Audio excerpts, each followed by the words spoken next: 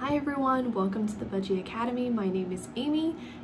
This is going to be video one of my sort of informal documentation of the journey of Gandalf. For those of you guys who don't know, Gandalf is my new cockatiel, or the newest member of my flock.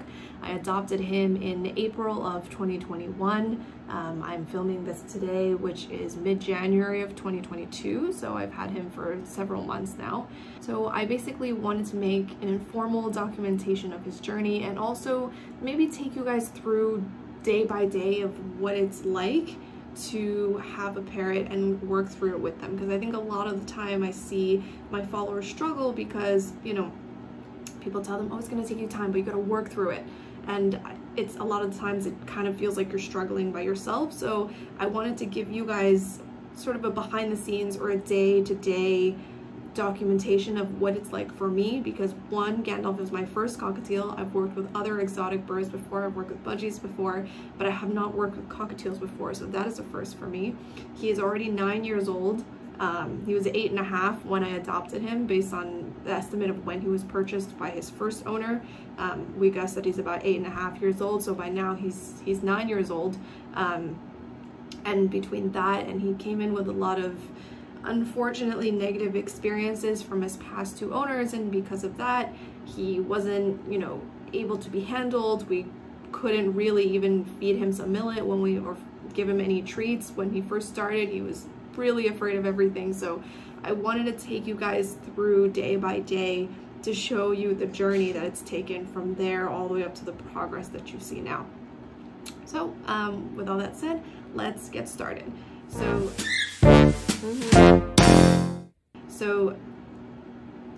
the story goes back to March of 2021. That was when I still just had Dappy, Fitzy, and Callie. Those were my three budgies at the time. Dappy unfortunately got sick. I woke up, he was at the bottom of the cage, and of course my entire emergency protocol kicks into place. We brought him to the veterinarian. Unfortunately, he didn't make it. The necropsy later showed that he had a heart problem, which was an acute onset heart problem that basically manifested in the middle of the night when he was sleeping. But that same day, my coworker messaged me asking, hey, would you be interested in adopting this cockatiel? Now, I knew she had this cockatiel. I knew that she was struggling with him. I knew that she adopted him from another coworker at the same company. So I've known about his existence for some time. I brought some toys in for her to try and give to him, maybe he'd be interested in, but I suspected maybe she was having some trouble with him. So when she asked me, like, oh, would you adopt him? That morning, it was the same day Dappy was sick, I was like, I can't even deal with this right now. So I told her, like, you're gonna have to wait because I simply can't deal with this right now. So about 6 weeks later, I talked to her, you know, we thought about it. I talked to my boyfriend about it. Financially, I could do it. Time-wise, I could handle it. And I knew that this bird was gonna come with some pretty substantial challenges. I knew that he had his first owner, who was a young teenage boy who left the home, and then the mother did not have the time to care for him. I knew that he essentially wasn't trained, has basically no basic life skills, couldn't step up, was not target trained, was not clicker trained, has really no means of proper communication with humans. I knew he was on a poor diet, pretty much just seeds and nothing else. Seeds, and I was told that he would eat white bread. Great. So there's that. Barely recognizes millet. I was told that he was, when the first teenage boy who he was at the first owner's home for like 6.5 or almost 7 years, and then when that boy left, the mother didn't have enough time for him, and this second owner, who has a teenage daughter, bless her heart, kind soul, they're a very, very nice family. They have other pets as well, which they take very good care of. So she said, you know, we'd be willing to take this bird in, and maybe my teenage daughter could bond with this bird. And of course, it's really hard sometimes, you know, between a rehoming, if the bird doesn't come in with a lot of handling experience, it's very hard for someone who's a beginner with no formal training to be able to figure out what to do with this bird. And sadly, the bird already had a preference towards men because of some less than ideal handling situation from his first home. So when he came in, that was exacerbated by the rehoming, and the lack of knowledge in his second home essentially made it worse. And so they began to struggle with him. I was told that in order to get him in the cage, they would have to take some millet or some bread, put it in the cage, and when he would go in to eat, they would have to shut the door. He was only really had time to come out for some short periods during the day. They told me he screams in the morning, which a lot of times when people say that birds are screaming, they're not actually screaming, they're actually calling for some particular reason. And it's just that the calling is particularly persistent, that's all that it is. Screaming, just FYI, screaming is a very specific behavioral problem. It's a very specific, almost like an obsessive or a compulsive behavioral problem. It is not just persistent calling. If a bird is calling persistently, there is a reason that they are calling, but just persistent loud calls is not the same thing as screaming, which is a very specific behavioral problem. So they told me he screams in the morning. From what I could judge from their daily schedule, he only gets to come out for a larger period of time in the morning. So as he sees the sun comes up, what he's probably doing is anticipation calling, is what I expected that he was probably doing. So I thought, that's fine, you know, it's whatever. If he calls in the morning, he calls in the morning. I'm perfectly fine with it. Parrots call in the morning and they tend to call in the evening. That's very, very normal parrot behavior. So I thought, okay, that's no problem. And so I thought, okay, I will try my best. We know he has a preference for men over women. I don't know how severe it is. We know he's on a poor diet. We know he has minimally handling experience, and he calls in the morning, which I highly suspected would probably go away when he arrived at the house and his routine was fixed. So middle of April, we drove there like 45 minutes to pick him up. At the time, because it was during COVID and it was still somewhat cold here in Boston, I had a hat on, a hat and a face mask on. So a hat, face mask, thick jacket, and scarf. And so because of the way my hair was tied back, you couldn't see my hair. And when she handed him to me in a travel cage and I picked him up, he immediately like perked up, looked at me, and he like leaned toward me like he was so happy to see me. He went, which is what I learned now, what he does when he's affectionate towards a person that he perceives to be male. So at the time, because of the way I had my hair and my face covered, he thought I was a man. And because I wasn't talking, I was like, hello, I said like hi or something, and I didn't say a lot of words, and because of the way I looked, he thought I was a man. So he very quickly perked up, and I know that made the owner feel better because it felt like he liked me very quickly, which does happen. Some parrots just have a preference for how certain people look, and they do have a preference for that, and they pick their people, and that's totally fine. So we brought him in the car, we drove home. And that's when, typically when I get home, the first thing that I do is I want to try to evaluate this bird's state of mind and let them settle in, because it's a big change. When they first come in, it's a big change from one home to another. No matter how comfortable a bird is with human handling, it's a big change, right? So he comes in and he starts calling. You are full. That's what you are. You're full and demanding.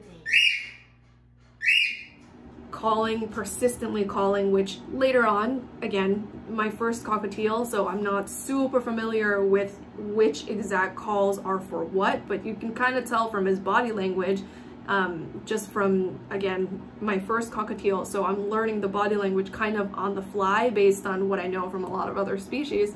So I could tell that it was more of like an alert call. He's like persistently alerting, basically like danger, danger, and just calling and calling and calling. And it was quite loud. If you're there physically in person, it's quite loud. And my poor boyfriend, I could tell he was getting concerned because he was like, wow, like this bird is really, really loud, like a lot louder than the budgies are. The budgies chatter every once in a while, they get happy, you know, squawk, squawk, squawk. It doesn't seem to be a big deal. But that one was probably the loudest bird call that he had ever experienced, and he was like persistently calling. I think for like a good like 15 to 20 minutes, he was like persistently like calling and calling. So But after a while, I was like, let me just give you some time. Like, you're fine. You're totally okay. And I actually opened the cage. I have a tree stand there, and typically, depending on the bird situation, I will either directly put them in the cage or let them out. The way that I typically prefer to start birds is I prefer to start them in a bird-proofed space outside the cage so that they have the ability to move around and they're not just stuck in the cage. Because what I find tends to happen is if they're in the cage right away, then later when they come out, they panic. Right, so typically I prefer to start them outside the cage in a room that's bird-proofed. So if they do fly, if they do go somewhere, the whole room is bird-proof. So it doesn't matter where they go, they can sleep anywhere they like. If they don't want to go back in the cage, it's not a big deal. So I let him out, and he climbed up on top of the cage, and he looked around, and then I tried feeding him a little bit of bread, and I was like, okay, let's try. He had a little bit of bread in this tiniest little food bowl in the travel cage, which like his head obviously couldn't even fit in there. So I took a little piece of bread and I fed him some, and he actually was willing to eat it. And I was like, oh, okay, this is like not as bad. Like, he's willing to have a piece of bread. And I thought, like, okay, like that means that like at least he knows how to take food from a hand, because that's like one of the first skills that not every bird knows. And then I moved him over to like a little stand we had near the kitchen island. And usually what I like to do is just let the bird sit there and watch me and my boyfriend sort of exist, and let them kind of figure out the space, and let them try to have them initiate the interaction with us. I already know he likes the bread. I know he can fly. I know that he's decent on the wing. I was told in his previous home that both of his previous homes have had cats, and that he was allowed to interact with the cats, which is a big no-no, and that is very dangerous. But he would apparently tease the cats. Again, many reasons as to why cats and parrots should not be allowed to interact. But I knew that he could fly, so I was like, okay, I'm gonna just put him next to me. My boyfriend and I were gonna just watch some TV and eat dinner. That's typically what I like to do. So there's some sound going on, we're sitting there not looking at them, just kind of doing our own thing and eating, and I know that he does recognize, from what the previous owners told me, I do know that he recognizes human beings eating, that he does recognize that if human beings are eating, he can come and he can also get some food. So I was kind of hoping that by seeing us eat, he would think about initiating that interaction with us. And so I was like getting stuff ready. This was the kitchen, so I couldn't cook because he was in the kitchen. So I was like, okay, I'm just gonna quickly microwave some stuff. I don't remember if I microwaved something or we ordered food, because it was so many months ago, but it was basically because he was in the kitchen, we couldn't cook. So we sat down, and as I was prepping and like setting up the table, my boyfriend went up to him and tried to see like if he would step up. He wasn't able to step up, which is okay. He would just kind of like back away. That's fine. That means no. And then my boyfriend tried to bob his head, and a lot of times with cockatiels, like they will do the dance, the up and down dance. And shockingly, we found out that he's a big fan of my boyfriend and the dance. And that was when we realized that he does have an extremely strong preference for men. It's not a little bit, it's a big preference. It's a big difference between how he feels about men and how he feels about women. Because when I was, sorry, I accidentally left something out.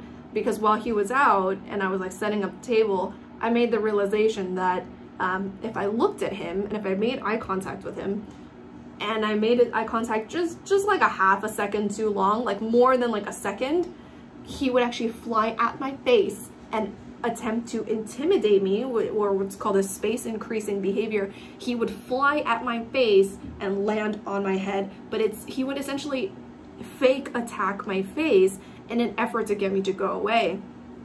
And that was very shocking to me because, one, most of my experiences with budgies, who, as you probably know, are very flighty, they will always choose flight over fight.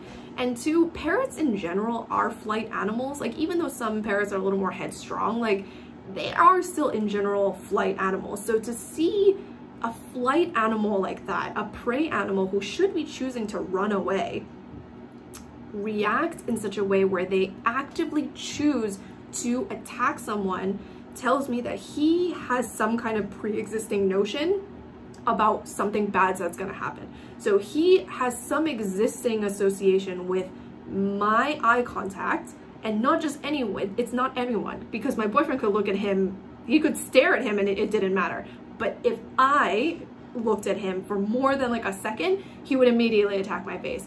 And that's when I learned that he has some kind of pre-existing association with women looking at him. I suspected it was women because of what the previous owner told me.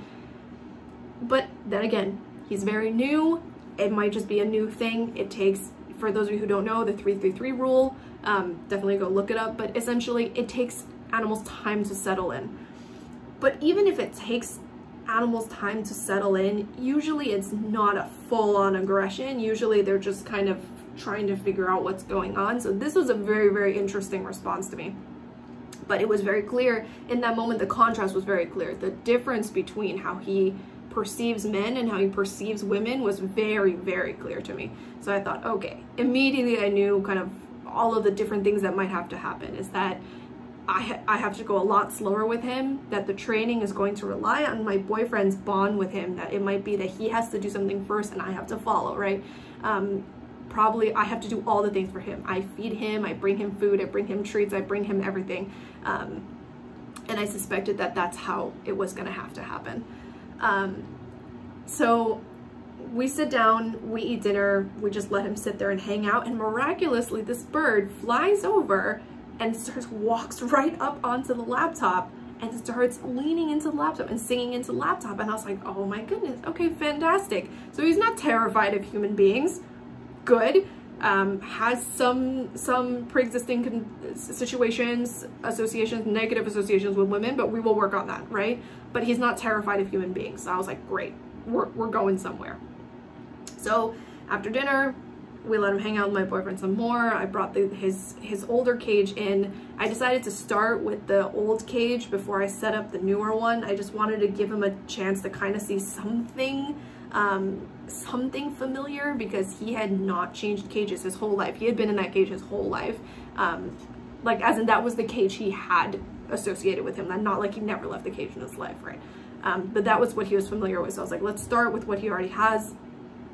So he's quarantining in the bedroom and kitchen's half of the house, and then the budgies get this side, which is the office and living room, right? So I was like, all right. And we couldn't touch him, we couldn't carry him, because he doesn't know how to step up, he doesn't know anything, but he was on top of the travel cage. So we just picked up the travel cage and moved him into the bedroom, and he hopped onto his normal cage, which I had set up with, you know, some perches and toys and things. And the cage is like actually a dome shape, and he was hanging on the side of the cage and he wouldn't go in. And I was like, all right, here we are. And my boyfriend was like, what do we do? What do we do? He won't go in. And you know, this is a bird who doesn't know how to step up, doesn't know how to target. There's just no means of communicating with him other than to herd him into the cage. And I said, no. He's like, what do we do? And I said, he can sleep there. And I said, you know, and he's like, oh my God, what do you do? I said, it's fine. It's not a big deal, because one of the reasons why you want to really bird proof the room that they start in is because this happens pretty often where you can't communicate with the bird. The bird has no basic training or life skills whatsoever. And so he's terrified. He has no idea where he's going. So he just doesn't want to go in. And I said, it's fine. He can sleep on top of the cage. The room is bird proofed. He's not going anywhere. Probably he's not even going to leave that one spot because he's terrified, right? So he doesn't know where he is. So I just let him, we just left the cage door open and I just let him sleep there. And then in the morning we woke up, and in the morning he started doing the first time, which I heard was his singing, like the whistling, right? So cockatiels tend to sing, they tend to whistle. And that was the first time we heard the singing. And he flew actually like down onto the bed and went over to my boyfriend's face and would sing to him. And I thought, okay, this is great. He already has a bond to my boyfriend. He has some kind of affection toward my boyfriend. He hates me with his entire soul because of everything he had been through before. That's fine. It's totally okay. Like, I will slowly win him over. I would rather him really like my boyfriend, have it easy for my boyfriend, because between the two of us, I'm the one who, you know, went to school for all of this. I can handle it. It's totally fine. It's fine if they're not my BFF. It's fine if they're not obsessed with me. I can live with that. I've worked with animals for a long time. It's totally no problem. So I'd rather it be easier for him and harder for me than the other way around, right? So that's also, you know, day one, we realized like he doesn't call. At least he didn't call in the morning at all. He just wakes up, sing, sing, whistle, whistle, and he was perfectly delightful. And then he put himself away. He walked himself into his cage and he put himself away. And I was like, oh, all right, fantastic, right? So there was some food in there, some water in there. He went, he ate. Always, typically when the birds come in, I start them on whatever food they already recognize until I see they're already eating. If I see that they're actively eating, I can start to slowly incorporate some little bits of new food, either by upgrading the seed mix a little bit or with cooked grains, something. But first I want to see them eat. Once I know that they know where the food is, then we can start. But so he went, he ate, he drank. I was like, this is great. This is fantastic. We're getting off to a good start here. And the second day, pretty much the same thing. I just let him sit on top of the cage. I walk in, walk out, live my normal life. So he can just see how we react, right? And very quickly, I learned something about him, which they had not told me before, but it was pretty obvious, which was that I could tell from his body language, he would get very defensive and preparing for an aggressive sort of space increasing behavior every time I walked in the door. And I was like, oh, that's interesting. I know he doesn't like me, but you know, just from me walking in and walking out, it's very clear that he was defensive, but not in a very strange way. Almost as what I noticed is that he would be sitting inside the cage, and if I walk in, he would quickly run outside of the cage as if he was like afraid that I would shut the door and shut him in there. And so I had a conversation with his previous owner and I asked her, and I was like, you know, what's going on? Like, why, you know, does he not like the cage? Like, what's going on? She said, well, you know, he wouldn't go back because he just, when he would come out, he would never want to go back. And so in order to get him to go back, what they would have to do is put some millet or treats inside the cage. And when he went in, they would quickly shut it, and he would call and he would want to come out, but they couldn't, right? They couldn't let him out. So he was basically stuck in there until, you know, people got home from work, which was like 8 or 9 hours later. And if he's lucky, he gets to come out. If not, then it's the next morning. And that explains a lot of the anticipation calling, because some days he would only get to come out in the morning. Hence, the morning is a really big deal. And because he wasn't getting to come out enough, that's why he wouldn't want to go back in the cage, right? I've never had birds who don't want to go back inside the cage because they get plenty of time outside. To them, being inside is not a big deal because they know, okay, I might go inside for 5 minutes and come back out again, in and out for random periods of time. It's not a big deal to them. But for him, in his mind, if he went in, he would not get to come out again until the next day. So that's why he was a little bit defensive about it. And so first thing out of the gate, I already knew. I told my boyfriend, I said, he cannot have the door shut to his cage. One of us is going to have to be here pretty much 24/7. So that's where we started. I'm dead serious. We started, I would just walk in and just not look at him. I'd just be like, I just walk in and do my own thing as if he didn't exist and walk out. And after, you know, a couple of days, I started to see that improve. He would, when I would walk in, he would look at me, but start to learn that I'm not gonna come shut that door. You can sit in the cage, sit outside the cage, you can sit wherever you like, but I'm not the one coming to shut that door. The only time we would shut the door is that he would put himself away at night. On the second night, he put himself away at night. And then only when he was completely ready to sleep, it was like 11 o'clock at night when we were gonna lay down and go to sleep, I asked my boyfriend, I said, I'm gonna leave the room, only then you get up and close the cage door, because I cannot do that. He already has a negative association with women. I cannot be the one to close the cage door ever, at least for until, you know, this whole thing blows over for the next couple months and we establish a foundation of what, you know, what the cage means. Until we've established a different picture of that in his mind, I cannot be the one to close the cage door. So I leave. A few minutes later, randomly, at some random time, and I told my boyfriend, at some random time, so he doesn't associate me leaving with the cage immediately closing. So I leave. At some random time, some minutes later, he gets up, shuts the door. The bird doesn't mind because he's already put himself away to sleep. Fantastic. The next morning, we wake up. He starts, you know, sing, sing, whistle, whistle again in the morning. And that's when I'm the one who goes to open the cage. So in order to try and sort of tilt everything in my favor, the strategy was really to just, I do everything he likes. I bring the food, I open the cage door, I change his water, I bring the millet, I bring the treats, all that kind of stuff, and my boyfriend just exists, okay? Just him existing is enough for him to be very happy. So that was basically the strategy. Anytime the cage door was open, the whole day, one of us was home at all times. This was like a month and a half.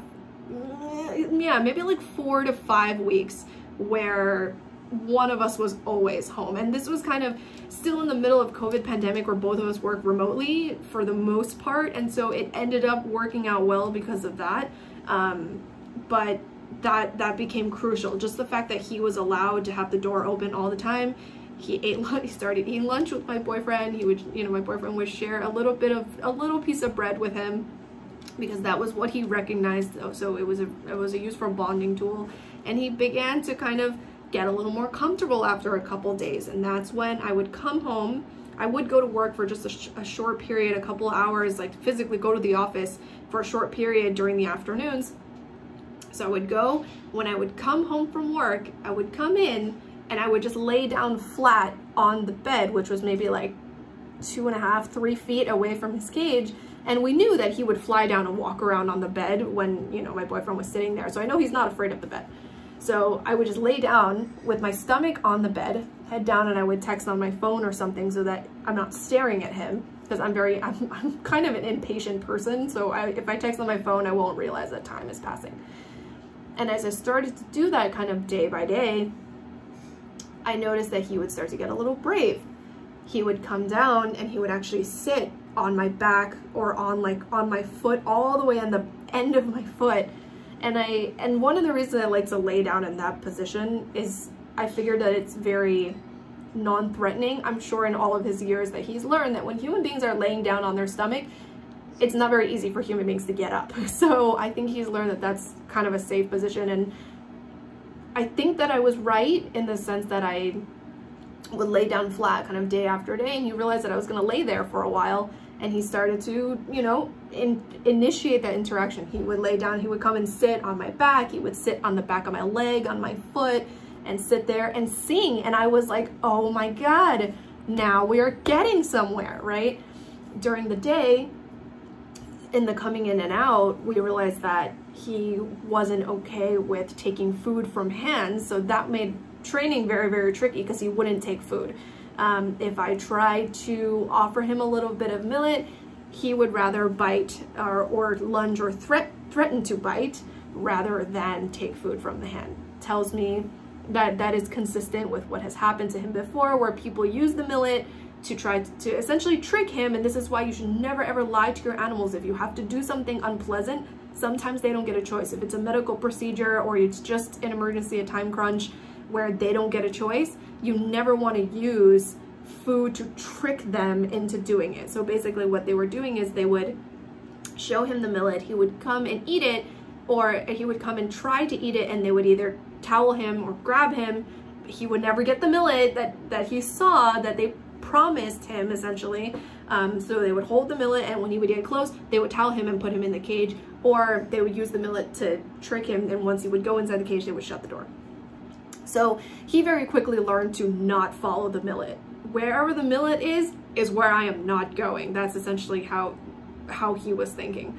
And so it was very, very difficult because I would literally leave a piece of millet on the top of the cage, leave the room for like a solid half hour, come back, and it would be completely untouched.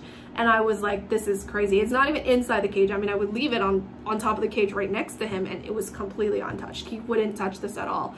And I knew it wasn't because he wasn't hungry. It was like the first thing in the morning. I would leave it there for half an hour while I go and refill his food bowl. Nothing. He wouldn't touch it. He just wouldn't touch it at all. And that told me that he has, you know, quite a bit of extensive negative experience with this thing. So I was like, okay, you know, let's try something different. With time, walking in, walking out, establishing the routine for him. Every morning, the routine is the same. Every morning, we wake up. Me, the woman, goes over there, opens the door for him. I lay back down. He gets to come out on his own terms. He flies over to the bed, walks over to my boyfriend, sings to his face, and then he flies back to his cage or somewhere else. And usually he would go up to the, either on top of the door or on top of the curtain rod, and he would sit there and sing at the wall. Fine, all that's fine. And then I'd go refill his food. We'd hang out a little more. He would hang out with my boyfriend some more. I try and offer him a bit of millet. And even if he doesn't eat it, I'm still gonna offer it. So what I would do is I would offer it. He wouldn't eat it. It's totally okay. If he didn't eat it, I would just offer it. And after a while, I would just take it back, even though he didn't eat it. So he can now learn that this is the routine, right? Millet appears, whether you eat it or not, it doesn't matter. Nothing's happening. And then I would go in the afternoon to the office for a few hours, come home, lay flat on my stomach, let him walk around on the bed, walk on my back, do whatever he wanted to do, and I would just not move. Everything would be fine, nothing would happen, and he would go back to his cage, and I would get up and I would leave. So that was like our interaction, and I would just let him initiate that interaction and work with it at his pace. And eventually, time began to pass, day in, day out, the routine starts to build, and as he gets a sense of certainty that this is the routine, and he realizes that he doesn't have to be like that. Like, he doesn't have to be scared that I'm gonna come in and shut the door on him. I later learned from the previous owner, when they would try to get him back in the cage, what they used to do was they would take the millet, put it in the cage, and when he would go in, they would shut the door. Of course, he would get smart about it and stop going in the cage, because they're smart. So what they would do is they would take the treat, put it in the cage, and leave the room. And when they would hear him climbing into the cage, they would run really fast into the room and shut the door.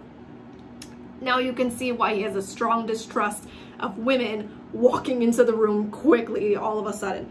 So I thought, okay, what else can I do to try and make my appearance not so shocking? I think it was like scary or like surprising, startling to him for me to like suddenly appear. So I thought, like, okay, like let me do something. So what I started doing was, if I'm about to enter the room, like I'm coming down the hallway or from the kitchen, I would start calling him, and I just, you know, come up with some random names. So that's why I call him Mr. Sir, like, sir, Mr. Bird, sir, Mr. Sir. And I would call him and tell him, so he hears my voice, that, hey, I'm about to come into the room, okay? So it's not like me just suddenly bursting into the room with no warning whatsoever, because that was a bit, because of all of the negative associations we had. For a normal bird, maybe that's not so bad, but for him, it was a bit much, right? So I thought, okay, let me like announce my arrival and then walk in. So I started doing that. Every time before I would walk in, I'd be like, Mr. Sir, I'm gonna come to the bedroom, okay? Just so he would hear my voice. Obviously, he has no idea what I'm saying, but just so that he hears me before he sees me, so he's able to predict that I am gonna come in. I would come in, I would lay down, I would do my thing, I would leave, and I wouldn't shut the cage door, right? I only open cage doors in the morning. I never shut them every single day. My boyfriend is the one. We wait until he goes back in the cage. Only then do we shut the door. When we know he's been in there for like 2-3 hours, he's completely settled down for the night. Only then then my boyfriend gets up and shuts the cage door, and he doesn't care at that point anymore. So that was how we made it through like the first, I don't know, several days to a week maybe. It was definitely interesting at the beginning. I've never had a bird with this much sort of previous like negative association baggage. He is the oldest of all of my birds right now. When he arrived, he was like 8.5, so he's 9 now. And I had never seen a bird with such a strong gender preference before. So this was definitely an interesting experience. So we'll call this part 1. Since I've been since I've had him since April and it is now January, there's a lot to catch up on, but I'm going to sort of break it up into pieces. So we'll leave it there for now, and I'll see you guys in the next installment of my informal documentation, the Chronicles of Gandalf, Gandalf's Journey videos. So yeah, see ya.